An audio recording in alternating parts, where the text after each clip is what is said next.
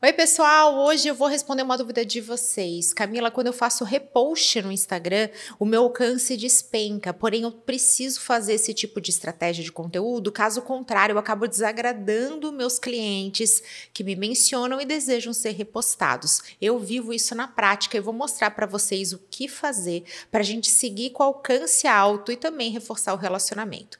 Hora de entender isso melhor, então vem comigo e se joga!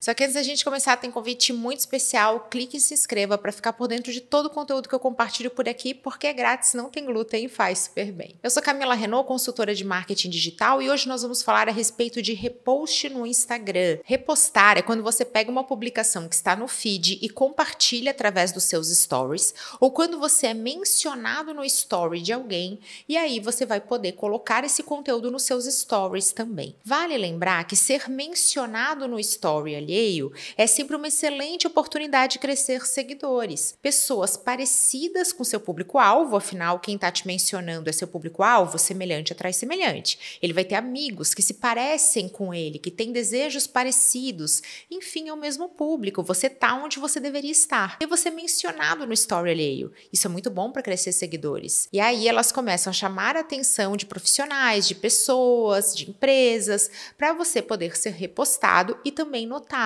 Ou então essa é realmente uma estratégia de relacionamento. Eu vivo isso como palestrante na área de marketing digital. Quando eu estou ali nos palcos, vocês estão gerando conteúdo, estão me mencionando e fazem isso com todo carinho. E é claro que todo mundo deseja esse repost. Durante muito tempo eu não fazia esse tipo de repost porque meu alcance despencava. E aí isso acaba gerando aquela frustração. As pessoas ficavam chateadas e eu super compreendo e concordo. Fica uma coisa meio estranha. Poxa, eu fui lá, mencionei, fiz o conteúdo e a pessoa não vai dar nem bola, ela não vai nem repostar. E essa é uma realidade para profissionais, para empresas, para quem está envolvido com eventos ou para quem está simplesmente fazendo o corre do empreendedor, buscando resultados através do Instagram. Recentemente, numa mentoria com um mentorando incrível, ele viveu esse dilema. Ele falou, poxa, se eu reposto, cai o alcance, o conteúdo flopa, minha linha editorial acaba indo pro brejo, mas eu preciso reforçar esse relacionamento. Eu sou assim na vida real. Eu sou uma pessoa de chegar a abraçar as pessoas. Então, como é que a gente abraça no Instagram? Tem que repostar. Vou trazer aqui a estratégia que eu usei com esse mentorando, compartilhando com vocês para que vocês também tenham esses excelentes resultados. O brasileiro vai consumir, em média, 6 stories na sequência até pular, até ir pro próximo. Ai, Camila, mas eu percebo que no meu é com 3, é com 4. Ah, não, eu posso publicar 10 stories que a minha audiência fica lá comigo, só começa a cair a partir do 10. Gente, respeite os seus indicadores, as suas métricas, a sua singularidade estratégica. Eu tô trazendo aqui um dado de pesquisa médio. As pessoas no Brasil vão assistir entre 3 e 6 stories numa certa linha de segurança. Mas o que acontece quando a gente reposta?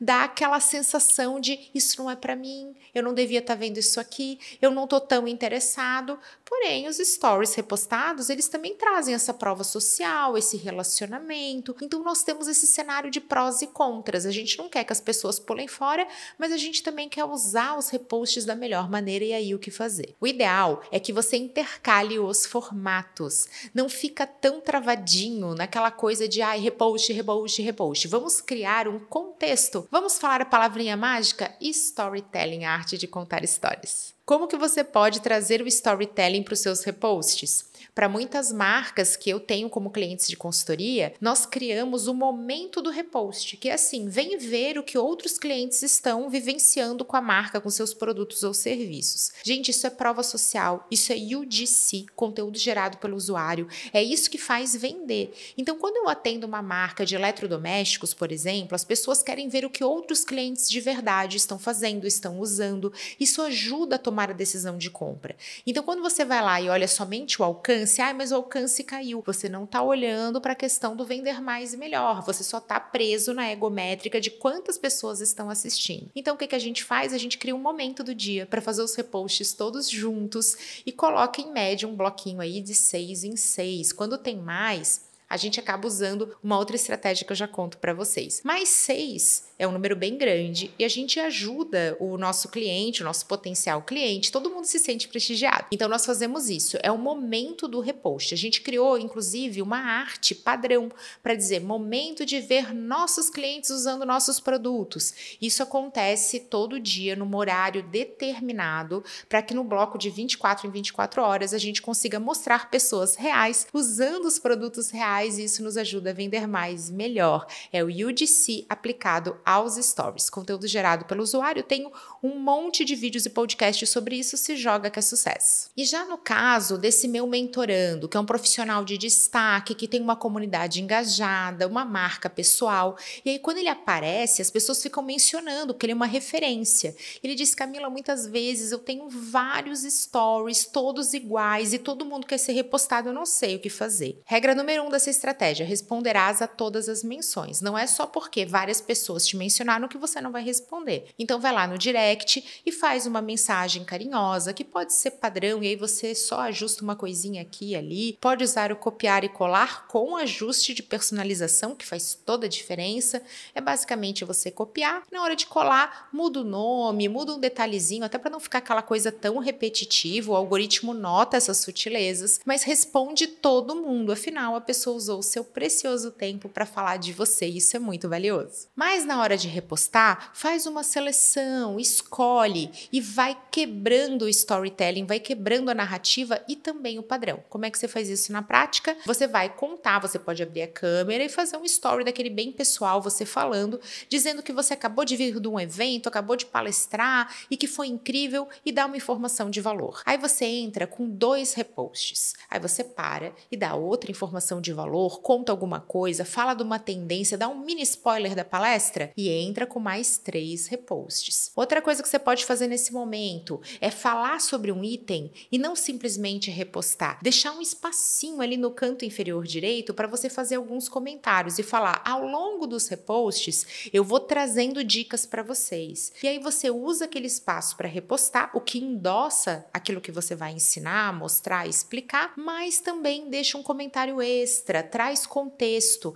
Você vai tornando essa sequência de stories e reposts algo legal, gostoso de assistir. Essa que é a estratégia perfeita para quando você tem mais do que 6 reposts para fazer na sequência e não sabe como quebrar. Você vai justamente quebrar esse padrão através do formato, abre a câmera e fala um pouquinho, reposta mais 2, aí traz um gancho, aí traz uma imagem, traz um vídeo só seu. Você vai basicamente quebrar o padrão. Ao invés de fazer 6 vídeos na sequência, 6 reposts na sequência, 6 artes na sequência, você vai intercalando. Ai, Camila, mas que trabalheira que isso dá e traz resultados melhores também. Já que você vai ter trabalho, vamos fazer direito, que aí o resultado vem, o resultado cura toda essa dor. Sabe a dor do desconforto, do nossa, que trabalheira? O resultado cura, então você joga. Aqui, gente, eu tenho uma dica bem prática que eu costumo fazer, porque eu sou palestrante, muitas vezes a gente tem assim, 50 stories que estão nos mencionando.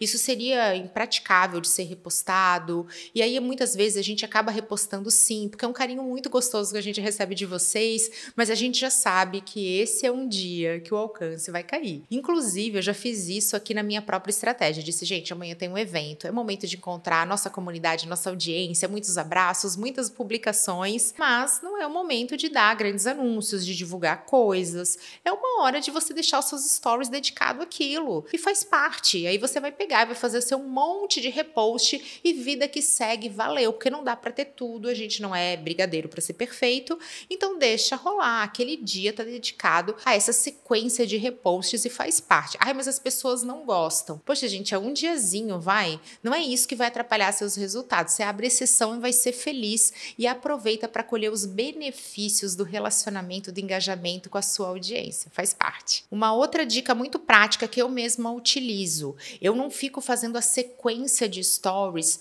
toda conforme ela vai chegando. Então você vai recebendo ali via direct, você vai repostando tudo na sequência. Pode acontecer de você ter aqueles blocos que fica chato. Eu tenho alguns momentos nas minhas palestras que eles são muito icônicos, muito presentes, e as pessoas começam a tirar foto, que são frases, são coisas que eu falo e que as pessoas falam, cara, esse é o momento momento, vão lá e tiram a foto. Aí fica 6, 7, 8, 10 stories todos iguais. O que eu faço? Eu vou intercalando. Eu pego um story lá de cima de uma menção, aí reposto e vou deixando como não lido, vou usando essa estratégia de organização e a gente vai postando de forma manual, com todo carinho, respondendo vocês e criando essa sensação de historinha que está sendo contada. Deixa eu viver um pouco disso. Isso é você trazer o conteúdo gerado pelo usuário, UGC, isso que é você trazer a vida real para dentro da sua estratégia. E a vida real, gente, ela não é perfeita. Ela não é toda detalhinho, tudo certinho, tá vendo que engajadora, que perfeito, mas ela é verdadeira. E hoje o que vende não é mais o perfeito, é o real. Então a gente também precisa internalizar e sair desse desespero pelo alcance. Mas você pode tornar seus stories algo muito gostoso, muito orgânico de consumir através da quebra de padrão. E esse é o tipo de conteúdo que melhora nos comentários, porque assim todo mundo aprende junto. Aproveita e comenta por aqui o que você faz, o que você utiliza na hora de bolar uma estratégia para repost nos stories. E eu espero que vocês tenham gostado desse conteúdo tanto quanto eu gostei de vir aqui compartilhar o que eu faço no meu dia a dia. Um super beijo, até a próxima!